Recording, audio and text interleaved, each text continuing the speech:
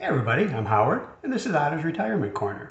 So last video I did was about the Harris-Trump debate, and I want to respond to the kind of comments I got. As was probably predictable, because I talked about political figures, the comments became very political, very partisan, and unfortunately very dishonest.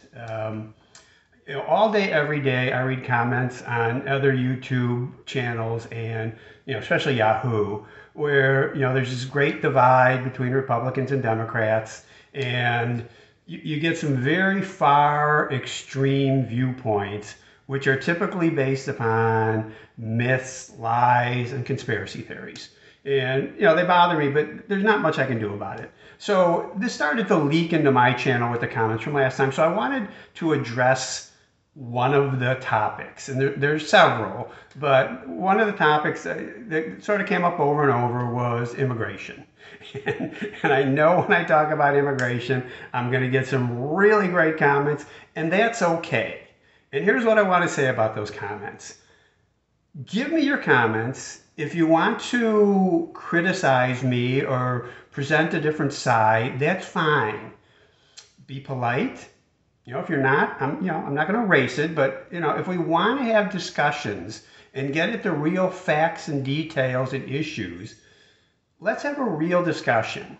If you ask me questions and I answer them, and I ask you questions, I'd like you to answer them.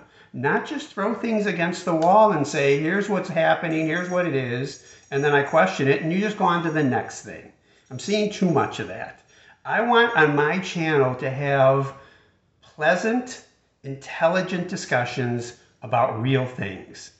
So, I did a little pushback on a lot of the comments about what I felt was the real facts or the real issues, or, the idea that some of the things being said on there were unproven or lies or just conspiracy theories. So let's talk very quickly about immigration.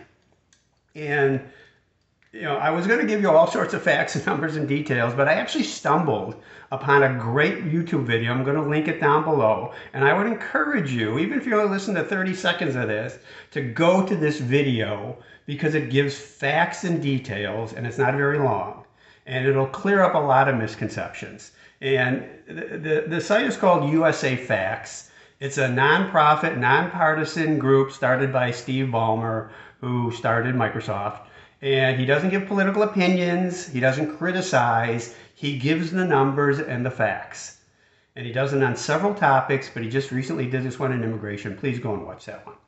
So anyway, the one myth that really ticks me off more than anything is open borders. Democrats want and have opened the borders.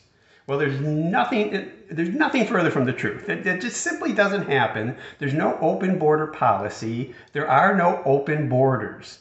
We haven't changed anything from the last administration to this administration as far as our borders.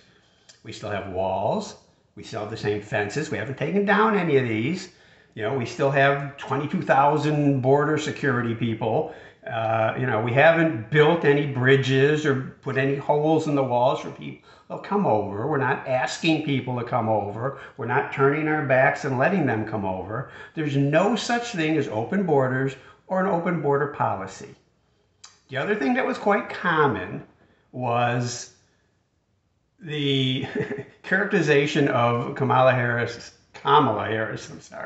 as a border czar.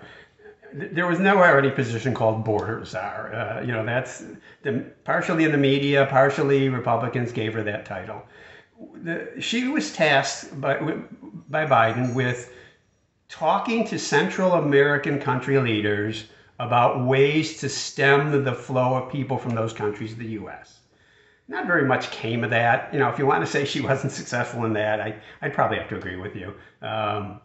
The problems are so systemic in those countries, the violence, the drugs, the lawlessness, those people are going to continue to yearn to be here. And that's going to be hard to stop. Maybe we can work out something with them. Nothing substantive came from that. So if you want to criticize Harris for that, that's fine. That never really amounted to anything. So Here's a couple differences in what we do at the border now. The one thing that actually changed from Trump to Biden was Trump's stay in Mexico policy, or remain in Mexico policy. And that was where people were waiting for asylum hearings. He wanted them to stay in Mexico instead of the US. Well, Democrats, and especially Biden, and a lot of human rights groups thought that was inhumane because these people were being taken advantage of. They're being preyed upon, drugs, sex trafficking, violence. So Biden lifted that, and went to courts, and courts decided that yes, legally he can lift that.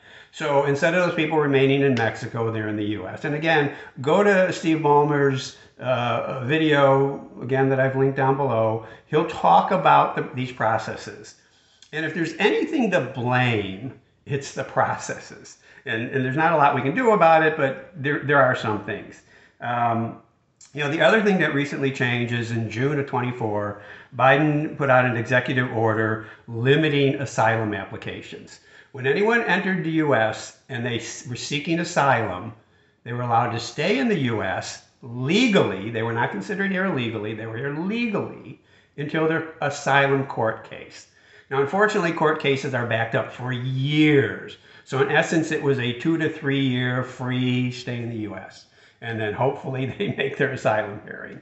The one thing we could do, one of the things we can do to help the immigration problem is more courts, more judges, more processing. They do such a tiny fraction every year that the caseload just builds endlessly. What Biden's asylum law was, if you come in through a border crossing, a regular border crossing, you can seek asylum. If you sneak through, over a wall, under a wall, around a wall, a fence, whatever, swim over the Rio Grande, come up through the oceans, fly in, whatever it is, if you're seeking asylum that way, illegally, you're going to be sent back. And that did a lot to stem the recent trend. But those really are the only two things that change. There are no open borders. If you want to argue this, please argue it, but do it thoughtfully and stick to the facts, all right? So, and Steve Ballmer points this out again, that there's U.S. laws back in the 60s, and there's UN laws as far as refugees and asylum that address what we must do with these people that cross. And most of the time it's they stay in the U.S., and if they're here illegally, they get a court date and they have to come back to the court date.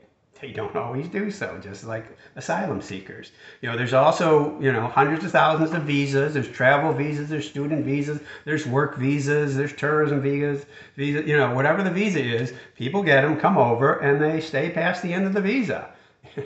There's just not enough people to chase them down and return them. If you want to get on your Congress people and Senate representatives, do that. If we change the laws some, maybe, we can figure out a way to not keep these people in the U.S. and end that. And the last thing I want to address here is just the ridiculous, absurd stories about Springfield, Ohio. And this will make some of you mad, but that's fine because it's ridiculous. I go to the far as to say it's stupid. The absurdity of it. The fact is, there were about 60,000 people in Springfield, Ohio. They were building a huge, huge manufacturing base, several factories open. They needed workers. At the same time, there were some really horrible things going on in Haiti, and there's some Haiti refugees, and they were given legal status to stay in the U.S. And those two things combined, and the mayor of Springfield said, hey, we need some of those people come here and work. And they went there. 20,000 roughly went there. So they went from 60,000 population to 80,000 population. And whenever you do that to a city, you're going to overtax the infrastructure. Travel and traffic got horrible. Hospitals were backed up. Schools were overloaded. Crime ticked a little. But again, illegal immigration and legal immigration does not increase our crime rate. It actually lowers it because they commit crimes at a lower rate. And it's just a fact, all right? Let me go off on one tangent here. You know, I often see people telling me about, oh, so-and-so got murdered. Somebody here was illegally, bounced out twice, kept coming back. They killed a woman and her 3 children. Yeah, it's horrific. It's absolutely horrific. You know, but there's 22,000 murders in the U.S. every year. To point to 1 or 2 murders that were committed high profile by somebody here illegally does not make your case for immigration or illegal immigration being a bigger crime problem than the crime we already have in the U.S. There's 20,000 of those stories every year, and they're heartbreaking, and they're wrong, and the criminals need to be prosecuted, but don't make it an immigration case. It simply isn't. All right, so back to Springfield. The story about them eating people's cats and dogs and whatever, you know, everyone in that city has denied it. You know, J.D. Vance came out and said, yeah, well, my constituents were calling me and telling me these stories. Well, before you just repeat them, and I know why you did it for political purposes, but, you know, if you really thought they were true, did you try to corroborate them? Did you call the city manager, the mayor, the police in Springfield to say, are these things happening? Because they all would have told you, no, they're not. So, you know, if those 20,000 people had been white Christians from Connecticut that for whatever reason, you know, moved in that town, would we be hearing these stories about eating cats and dogs, you know, whatever? No. Would traffic be as bad? Yes. Would hospitals be overloaded? Yes. Would, you know, county and city services be overloaded? Yes. You know, unemployment there is 5% right now. They increased their population by 1/3, and unemployment's only 5%. Let's not blame Haitians or immigration for whatever little problems they have in Springfield, and let's not make up stupid stories. So that's my take on it. Bring on the comments. I might attack some of the other myths I've been hearing and stories outside of immigration, but that's it for today. Thanks for listening. Subscribe if you like this controversial stuff, and we'll see you next time. Bye.